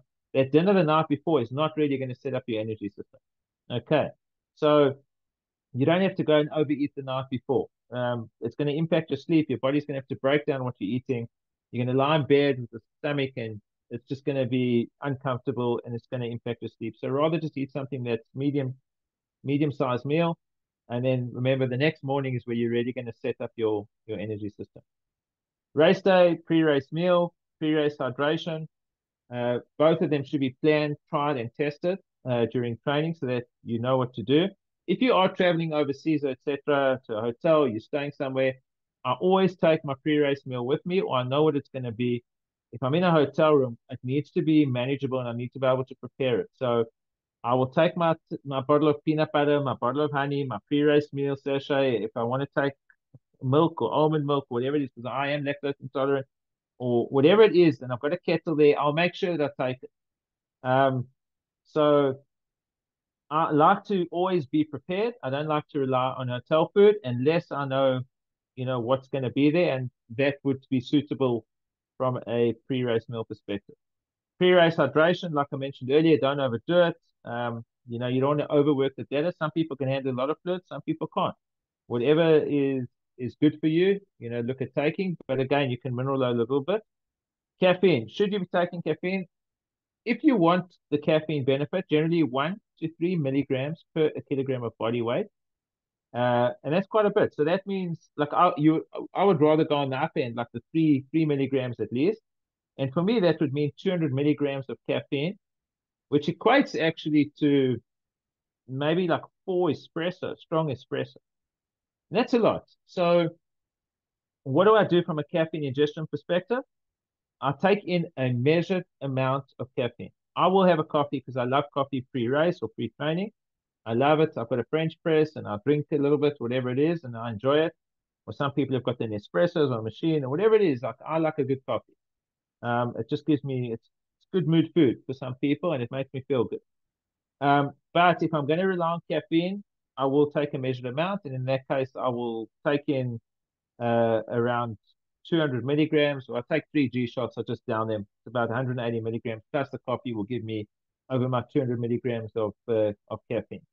The one thing about caffeine, though, during an event is caffeine reaches peak concentration levels within 60 minutes. So if you're taking it during an event, during the race, you can't take it and then stop taking. If you take it, you got to keep taking. You've got to take it in under the hour because once it reaches peak concentration levels, it's going to start the downer. You don't want to feel that downer. So in order not to feel that downer, you've got to keep ingesting caffeine. So you've got to determine, am I going to take it early on or am I going to take it towards the end? If you're going to take it, make sure that when you start taking it, you've got enough to take all the way to the finish line. Can you take it through a whole race? Yes. I did Challenge Rock in 2016. I took a caffeine shot, 60 milligrams every half an hour. I took 120 milligrams an hour. That was 10 caffeine shots on the bike. And then I took one every single half an hour on the run, which was like another maybe 4 or 5 caffeine shots on the run. So in total, I actually had about 120 milligrams per an hour over, we'll call it about a 9-hour period. That's close to 1,000 milligrams of caffeine in a run. So yes, you can do it if you train in it and you find it works for you and it's a benefit, but you do need to try and test it during training. Okay, just finally, rules of engagement. Never, ever arrive at a race without a proper nutrition plan in place. Think about what I've told you tonight. Try and test it in training. Work on your hydration, work on your energy, find the products that are convenient to carry in the various disciplines, what you're going to use, when you're going to use it, and test it out, because without that, it's an unknown. And I can promise you that if you bank this, if you manage to get this right, however long it takes, it might take you 3 months, it might take you 4 months, but you can see now that it's not like you can decide 4 or 5 weeks before a race, like now I'm going to work on my nutrition strategy. You might start working on it now, but you're going to have to tweak it and move it and shift it and shape it as you move along over time. There was a stage where I couldn't take more than 60 grams of carbs per an hour. And only over the last 2 years have I managed to get up to this 112. But it's taken a lot of training and testing and trying different things to get there. And now I found the sort of amount and the kind of product that works for me the best. So always test your nutrition during training, and make sure that you monitor your energy level, and you also monitor your digestive comfort. And I diarize things. Like, you should write it down, otherwise you forget. It's always good to make a journal of what you eat and when you eat and how you consume, because each time you read it, it's going to imprint in your head, and you're going to say, okay, I did this, maybe that was wrong, maybe this was right. It's always good to actually put it out in black and white and take notice of what you've taken, when you've taken it, and that will allow you to sort of strategize and plan it a lot better. Remember, I spoke about that tipping point method, to start low and build high. You guys are gonna get a brochure. It's like a little field guide. All this will be in there. And we've recorded this, and I'll send you the link, and we've got the presentation that I can send you as well. So if there are any kinds of questions over and above that, you're always welcome to email or touch base with us. But I'm hoping that we'll give you enough info to really start this process. And then, so once you've tried and tested this from a hydration energy perspective, go and test it out in a proper training session. If it's a triathlon, I would use a brick session. I mean, I would literally go and if it's a half Ironman, I would definitely do like a 90K time trial and maybe run 10Ks off the bike, but a really hard effort on the TT, and then go run 10Ks off the bike, or whatever it is, or 12Ks, and actually see how I feel on that run. Like, make sure, have I set myself up from the bike to go into the run? And in the run, am I still feeling strong? Did I manage to nail that last 1 or 2 kilometers on the run that allowed me to finish feeling strong? Sure, your muscles will be tight, but you can feel when your energy system is stable and strong. And if you felt like it just wasn't enough, then do it again and again, and try and make sure that you try and test it. You'll be very surprised, if you feel correctly, how you're going to actually have that ability to improve your performance numbers. Your times will drop, your power, your pace numbers will improve. It makes a really big difference. Okay. So that's it in short. If there are any questions, I'm going to go through some questions now, but if there are any questions, feel free to ask. If you haven't got any questions to ask now and you think of something later, you can always email coach@32gl.com. It does come to me. And it's a first in, first out. So I do get emails on a daily basis, and I try and respond to as many of them as possible. I've also been skilling up this AI on our website. So the AI can also answer some questions as well. On the main page, if you go there on the 32gl.com site, there's a little artificial intelligence bot. You can ask it some questions. I've skilled it up with about 2.5 to 3 million words. I'm still teaching it all the time. It's a big project. I've got to keep skilling it up every week. Because sometimes people ask questions, and then I review the question, and I realize the answer that it gave was not good. So I've got to go and restructure that answer and then upload it to the system. And so it's quite a big task. But if I feel the AI if you feel the AI hasn't answered you, send an email. Just tell me you asked the AI, it wasn't a good enough response, and I will be able to respond. Okay, so just to run through some questions. I think, if I'm not mistaken, Mark asked, would it be ideal for T2? I'm assuming to have a protein shake in T2 or some protein in T2. And absolutely, that's fine. I'm a big fan of that. I have a carb protein shake sitting in T2 for me. I use our Race Pro, which is a drink. I put instead of putting a full serving, I put like maybe 1 or 2 scoops into a small bottle, and I down it before I go onto the run. And that works well. And I actually do the same in T1. I find that it just works very well for me to have a protein and a carb combination. So I don't know if that answered the question, but I'm assuming that's what you did ask. If reducing your caffeine intake the week before will have any impact. Okay, so it's a very important question. If somebody is caffeine intolerant, um, taking caffeine is going to impact them in a much bigger way than if they are caffeine tolerant. I mean, if you're consuming 4 cups or 5 cups of coffee a day, which is, maybe they're spaced very close together. And like the one thing about coffee, for example, is you never know how much caffeine is actually in a cup of coffee. I understand that the strength of the coffee is not about the amount of caffeine. It's actually the blend of the bean. So so you don't know how much caffeine is in the coffee. Some people say to me, I drink coffee and I fall asleep. It's possible that there wasn't a lot of caffeine in that blend, and it was just a strong blend. But at the same time, I can promise you, because I analyze sleeping patterns, that if you have coffee before you sleep, I can actually see that, and it's the same with alcohol. You can actually see heart rate variability changes, light and deep sleep cycles are impacted, and you definitely don't get a proper night's sleep. It does impact your sleep, whether you like it or not. And how far from sleep does it impact you? Well, I said that the caffeine reaches its peak concentration levels in 60 minutes, but a quarter of that caffeine can still be sitting in your body 8 to 10 hours after you've drunk it. So what does that mean? It means that if you drink coffee, like let's say after sort of 10 or 11 or 12 o'clock during the day, and you go to bed at 8 or 9 o'clock at night, that caffeine can still impact your sleep. And there's some really top sleep scientists that have done the research, and it's actually quite amazing what they've discovered. So my coffee cutoff is in the morning. I finish my coffee before 9 o'clock, and I don't take it after that. Is it going to play a bigger impact if you reduce caffeine intake prior to the event? Yes, it will. It will give you a little bit more euphoria. It will probably make you feel that lowered rate of perceived effort.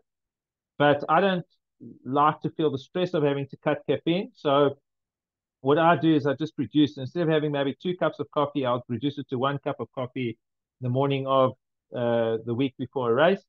But during the event, I maximize that caffeine intake, which is way higher than what I would be taking normally, and that does make a difference. Okay. How often in a week should you test your nutrition plan for gut comfort, etc.? Okay, so I think this is what I call carbohydrate periodization. This is what I call testing your nutrition in training is like really, if you think about it, it's actually going to be done in longer sessions on the weekend is where you're really going to test it. Because those are the sessions that will probably be more of the endurance key session. But if I've got a quality session during the week, it could be, like I mentioned, the VO2 max, FTP, hill repeats, track session, whatever it is, could be hundreds or 50 sprints in the pool, whatever it is, I will fuel those quality sessions. Why? Because it will give me the ability to perform way better. I'll get better training adaptation. I'll recover a lot quicker. But it will also, during very high intensity sessions, will also show me, is my gut managing to cope with what I'm actually ingesting? When I do recovery sessions or recovery rides, or, just as an example, I might sit at, I don't know, between 60 and 70% of FTP on a train. I'll go ride with a Zwift pacer or whatever it is. I'll do that faster. I'm sitting in an aerobic zone. My heart rate is sitting in an aerobic zone. And if my heart rate's sitting in an aerobic zone, then I want to make sure that I'm maximizing my ability to burn fat and be more fat efficient, because that does benefit the human body as well. So I'm not saying ingest carbohydrates all the time. What I'm saying is that high quality sessions fuel the effort. Low quality, aerobic sessions are not low quality, by the way. Aerobic sessions are very important, and probably 80% or more of our training, because that's where we actually create the best mitochondrial density. There's capillary production, circulatory system. I mean, that's where we actually are improving our fitness and our ability to perform. A lot of people actually overtrain a lot. And so if you think about it, most of the time I'm not fueling if I'm mainly aerobic, but the 20% where I'm actually putting in efforts, those are the times that I am testing my fueling. I'll show you something interesting if we've got a gap quickly, just a little infographic there, but let me just go through some of the questions.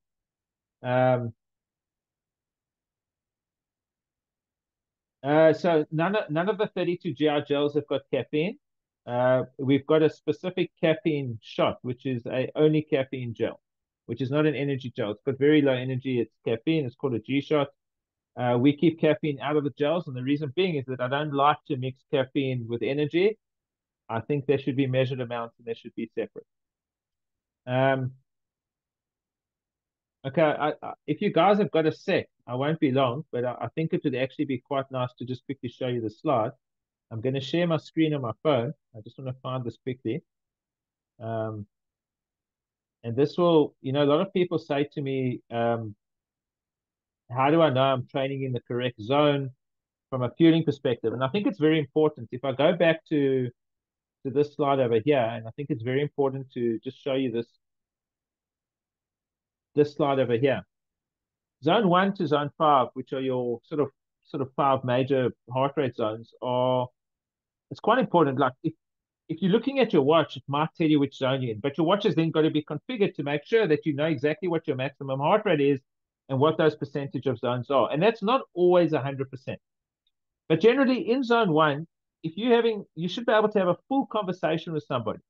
You should be able to speak long sentence structures and take a breath here or there, but it's a conversational zone. And if you're in a conversational zone when you're exercising, you know that you shouldn't be fueling with carbs because you're burning fat. The same as zone 2. It's a lengthy sentence structure. It might be 8 or 9 words that you could say, and then you take a breath. So you could say, hey, the weather's good today, or how you doing, and then you need to breathe. And that's also pretty much a short conversational zone, but you're getting enough oxygen in to be able to support the level of effort as well as talk to somebody, and that will tell you in zone 2. And then again, chances are you don't have to really be fueling much for that session. It can be very low to no carb. But once you go to zone 3, you're probably limited to like maybe 4 or 5 words. And then you know that you're more glycolytic because oxygen is limited. You could say, it's hot today, breathe. How's your mother? Breathe. Simple thing. When you get to zone 4, there's only one word you can say. You can't say more than one word. And usually, if you speak to somebody in zone 4, it's not going to be a nice word. They get very upset. So that word's not going to be nice. Zone 5, there's no speaking. I've never seen an athlete, a track athlete, 800, 400, 100, 200. They're not going to go and have a conversation during that effort. They don't breathe. It's crazy. So it's very, very difficult. They're just focused on getting as much oxygen as possible. There's just no talking.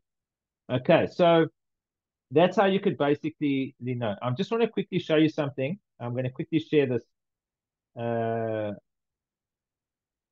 share it because I've got this on my phone here. And I'll show you something very interesting. It's one of the biggest mistakes that athletes actually make. So sometimes you get athletes that are training in very specific zones and they think that they actually are in an aerobic zone. But what we find is that they're actually not in an aerobic zone. And I'm just going to turn this sideways.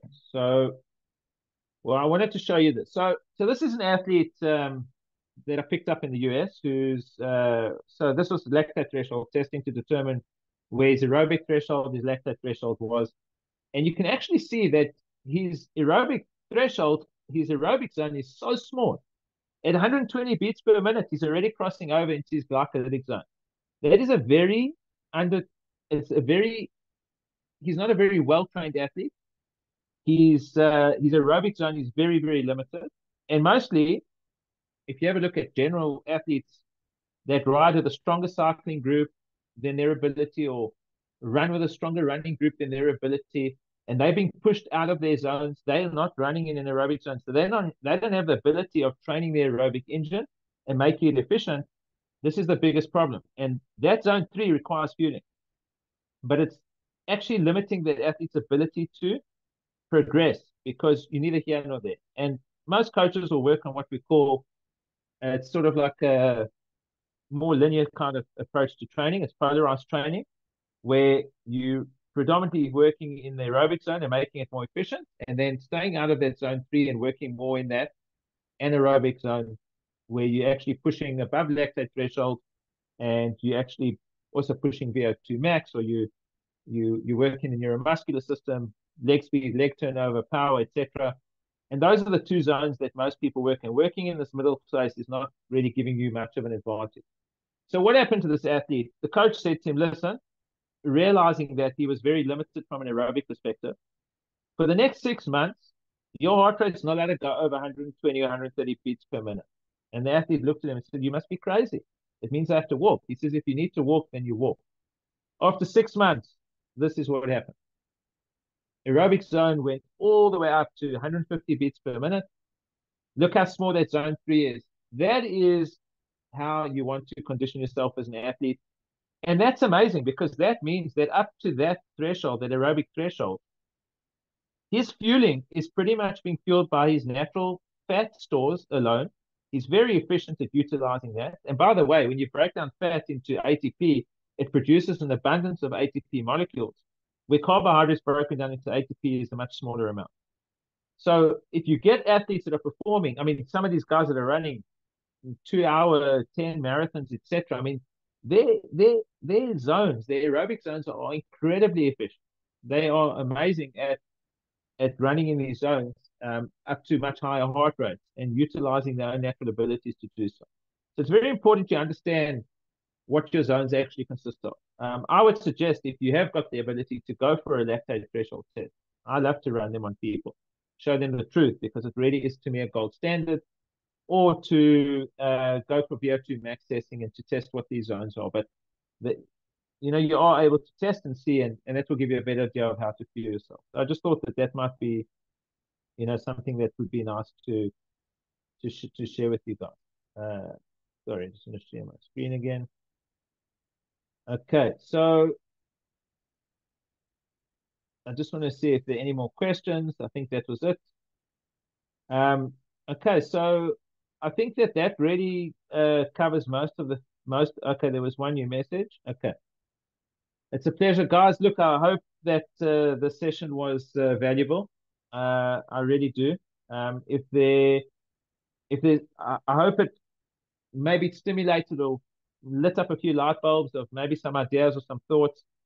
Feel free to share them with me. If you've got a question or you want to share a feeding strategy with me or you want to ask me something, drop me an email. I will respond. Might not be immediate, but within a couple of days or sometimes within a couple of hours, depends on whether I've got the ability to access. I love to help people. I love to empower people with the knowledge of making the best decisions for themselves. I just believe that the more you're able to get your fueling right, and it's not just about from a performance perspective. If you're looking at sports nutrition before, during, and after exercise, it's more from a recovery perspective, from a health perspective, from supporting the body's requirements. We are not normal people. We're not sedentary. We're putting our bodies through physical endurance every single day.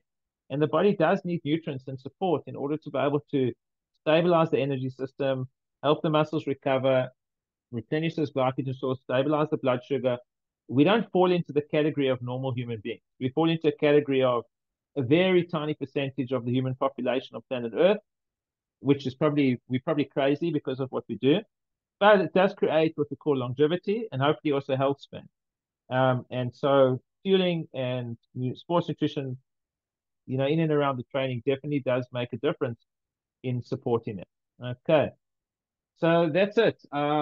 Take care. Hope you guys have a good rest of your week. I'm going to stop the recording here. We'll send out the links